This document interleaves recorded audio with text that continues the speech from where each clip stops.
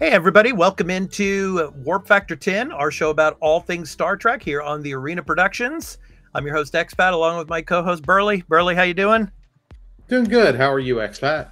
I'm doing good, man. I'm doing good. I'm ready to talk some Picard Season 3, Episode 3, 17 seconds, Burley. We're not gonna do a show in 17 seconds. We're gonna do it a little bit longer than that, but just a little bit, like 30, 37. Well, yeah, for a short video, yeah, that would be pretty good. Yeah, so we're going to be doing, of course, like we usually do, our recap and discussion of Star Trek Picard, of course, Season 3, Episode 3. But before we get into it and the juxt of the episode, just want to let all of you viewers know that this will be a spoiler-filled recap and discussion of Picard Season 3, Episode 3. So if you have not gone and watched the video, watch the episode on Paramount Plus, please go and do that first, because Burley and we are going to destroy this episode with photon torpedo spoilers, of course, as we usually do. So with that said, that is your spoiler warning. So let's go ahead and jump into it, Burley. Season 3, Episode 3, 17 seconds. I'll just say this. My only strong pet peeve about this episode was the de-aging that they used when they were back. Picard and Riker were in, Guinan's bar. It seemed like it was maybe, I don't know, maybe 5 or 10 years after Nemesis. Yeah, but I mean, yeah, the de-aging that they didn't do a really good job there, I think. I mean, it was a cool conversation, and obviously that's where 17 seconds comes up, because they were discussing Riker's son when Riker's son was being born. Yeah, I mean, just the de-aging technology there, it didn't work out too well, I thought. Your thoughts? Yeah, no, that de-aging was not the best. It was not, let's say, Ant-Man 1 quality, where we first really saw that. Yeah. This was well under. I get it, it's TV, so they have a very limited budget. I was like, oh, that was not the greatest. But I do like the conversation in that scene that they were having between Riker and Picard. Yes. It was really a really good conversation, and then them getting interrupted because Riker's son had been born just not too long ago, and being like, your son is now projectile vomit on this console and that console. Right. Yeah. And Deanna's all like ripping on Riker and saying, bring the bottle with you. Yeah, bring the whiskey bottle. Yeah. Bring that whiskey bottle. Yeah. So anyway, then we jump back to the present. And obviously, of course, the Titan is being chased in the Nebula and all. And you see Jack and, of course, Beverly. Beverly is, getting back to full health in a sense. But yeah, I mean, because of the damage to the ship, and some of the crew members of the Titan were injured. Obviously, you can see them looking at Jack with contempt, and obviously, and Crusher's just, telling Jack, don't worry about that, because they're going to need our medical expertise here in a couple of minutes. And it's interesting where Beverly just jumps right in, and the other doctor, like the chief medical officer on the Titan, was saying, your 20-year-old methods, don't worry about it. I can take care of stuff here, with our medically advanced procedures and everything. But Crusher helps out and all. So what did you think of these scenes there?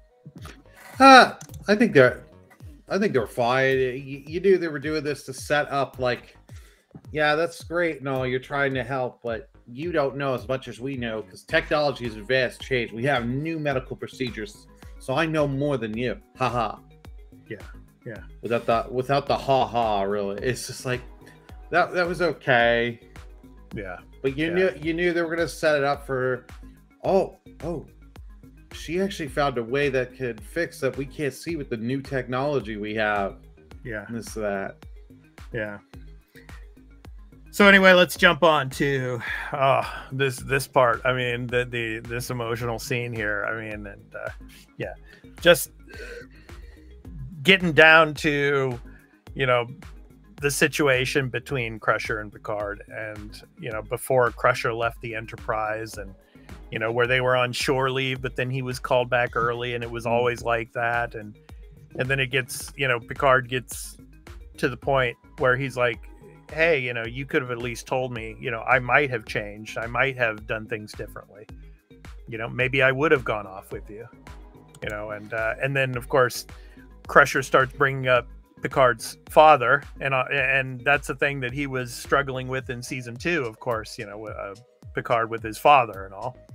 And Picard was getting angry and was like, don't bring my father into this to try to justify the things that you did with Jack, you know, and everything. Yeah, what did you think of the conversation, man? It was getting pretty serious there. Yeah, it was getting serious, but you could just see, like, this was them trying to, they ripped themselves in a corner. They were trying anything to throw at the wall and stick. This was something I didn't like, the writing here, because she's like, well, I was going to tell you, but then you got involved in this thing, and then 5 days later you got involved in this thing. So yeah, you were busy, and Gager follows you and you love it. So I didn't want to give our let our child know and let you know. It's like this just was like, but she was scared too, because she was also talking about, you know, the son of Jean-Luc Picard would have a target on his back all the time as well. So, you know, I think she was scared in a way to let Picard in about, you know, having a son, because, you know, as she was arguing with him, she was like, you know, you never wanted to have a family, you know, you wanted to distance yourself from that and all. So yeah, I think in a sense she was a little scared as well. Yeah, no, I get that, but it seemed to me like this was just they ripped themselves in. They were trying, and she was saying multiple things like that just to get it to stick and be like, aha, see, we could figure our way out. Yeah, that like this was just really weak to me. Mm-hmm. Okay. Anyway, so yeah, obviously we get the firefight, and obviously Captain Shaw gets critically injured, and so he transfers command of the ship to Riker, and then he gets taken to you know, sick bay and all. But yeah, I mean, I just, in this whole episode, I mean, how, you know, the enemy ship was using that you know, the portal technology and all, the, you know, I mean, just they were toying with the Titan the whole time. You know, they knew exactly what was going on, and obviously, you know, they had help. Yeah, and we're going to get to that in a little bit. But what did you think of the CGI and all of these scenes here with the battle in the Nebula? The CGI overall, I think, was good. There are a few little moments where the CGI wasn't good, the greatest. But I do like this, like, in this battle thing here, you've got differing opinions. You got Riker that is wanting to hide because he wants to try. He knows better of what the Titan class ships can do. Yeah. And from the brief we've seen of this ship, he knows we go on a head-to-head fight, we're dead. Yeah. Like you said, it's not the Enterprise. Yeah. He said that to Picard, and I do love that moment. Yeah. Those moments, he's telling Picard, hey, I know what this ship can do. I want to get out of here and save as many people here, everyone here we can. Right. And Picard is like, no, I want to fight. It's like, yeah, I didn't understand that. Yeah, I thought, you know, he would have agreed with Riker, and the first priority is to save as many of the crew as possible and save the ship. But this is like, besides the whole, this is kind of like bad writing. This is just, it seems to me like Picard is trying to recapture his youth. And because now he knows he's got a 20-year-old son on board, he's like, no, I got to show my son I'm cool, man, and we can take them on. Yeah. So it doesn't look at me like I'm an old man. It's like, well, we'll get to that. We're going to get to more of that later in the discussion. But I just want to point out one scene with Sidney LaForge, and I really like, and she's, I'm telling you right now, I mean, if it wasn't for Sidney LaForge, they probably would be dead already because of her, you know, her maneuverability at the helm. I mean, you know, she's an amazing pilot. But anyway, I love the scene where she goes to talk to Seven, you know, in Seven's quarters, and she talks about, you know, how, you know, it was hard for her to make friends and all, and her being the daughter of Geordie LaForge and all, she can understand how it is to, you know, to be different and all. And I really like that scene with her, you know, trying to comfort Seven, you know, and, you know, being confined to quarters and all. And then as she's leaving, she calls her Commander Seven, you know. So I really like that moment. I thought that was pretty cool. That was a good moment. Yeah, that was a really good, probably one of the best character moments in this whole episode, I would say. Yeah, and I mean, you know, it's like, and Shaw relieves some of the crew there, including Sidney, because yeah, they've been up there for 36 straight hours. Just imagine, Burley, you're on the computer for 36 straight hours. Yeah. Yeah. And Shaw is like, get some rest if you can. Yeah. So, and which, you know, really does well for Shaw to you know, humanize him and not be like the first episode where you're like, he is Captain Dick. Like it really shows to highlight he does care about his people, and he realizes if I've got my people that are working so long like this, we're dead anyways. We'll just be dead. And now it's kind of fun. And it's kind of funny as you think back to the first episode when Picard and Riker first come on the ship when they go to eat dinner with them, and he's like, we're just going to be doing regular maneuvers, something different from you guys. You know, you guys are, you know, like used to blowing things up and all. Well, now everything's getting blown up on them. So yeah. So what he's talking about was like completely coming true. But so all right, so let's go ahead and move on now. Let's get to, you know, Raffi and Worf, and now this is where the episode gets really interesting, and this is what I like about the story aspect of it all and where they're going with this. Now, obviously, they get this other conspirator, and Raffi thinks that, you know, Raffi, of course, in the episode meets Worf and all, and, you know, Worf is, I just love how Worf is like just this calm, cool, and collective Klingon now. You know, he's just like, you know, like Raffi's messing with him. What is it, beheadings on Tuesday and all? And then it's like when Worf apprehends this guy and just like one-handedly just slams him on the ground, he's like, you know, beheadings are on Wednesdays. I just love that, man. You know, just how calm, cool, and collective he's become, you know, and he talks about it in the episode, like, you know, I used to be like you know, but I've changed. Just so good, man, you know. But Raffi thinks this guy is just another drug addict, but obviously we find out he is not a drug addict, is he, Burley? No, he is not another drug. Just you think he's a junkie, or a drug addict? Nope, he's not. But I just want to go back a sec. Worf was just great in this. Worf is probably, him and Riker are my favorites of this, because I think they do really good, well with their portrayals of their characters. Like they've both grown, and like it must be that prune juice. All that fruit juice he drank during DS9 and all that. Maybe. You know, mellows him out a little. He's gotten older. He's gotten wiser, because he's seen from all the stuff from Next Gen and Deep Space Nine, Worf has gone through that have. Yep. And what I love about this, obviously, they find out he's a changeling. And then Worf just comes right up to him and says, you know, how long have you been away from the Great Link? I love that, because Worf starts to figure it out, and because he dealt with Odo in Deep Space Nine as the other changelings during the Dominion War and all that, so he has some experience and knowledge. So and of course Odo was referenced in this episode, obviously, you know, because Odo was the one giving intel to Worf about these you know, like terrorist factions of the Dominion, of the changelings that did not want, you know, the peace treaty with the Federation.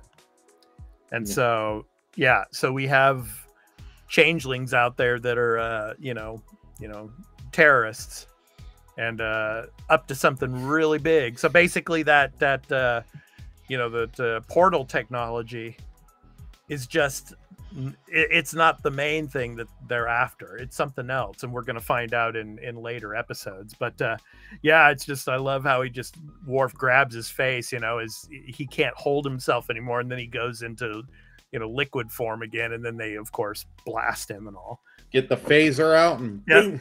Yeah, you know that phaser wasn't set to stun. Yep.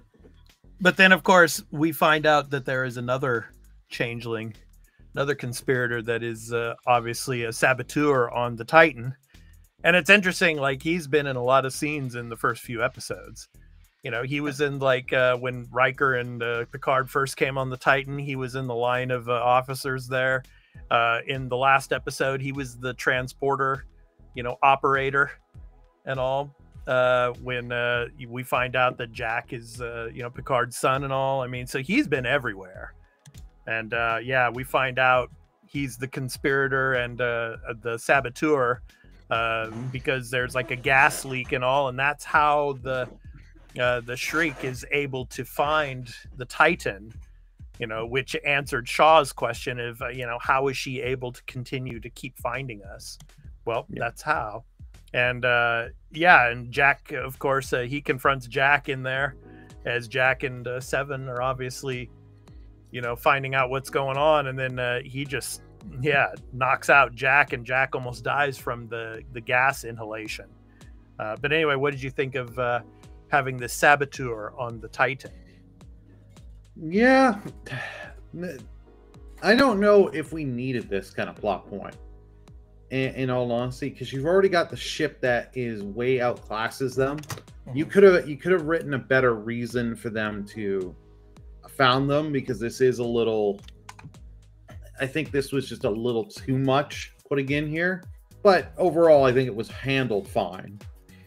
Yeah, well, the thing is, we don't know if there's saboteurs on every single Starfleet vessel now.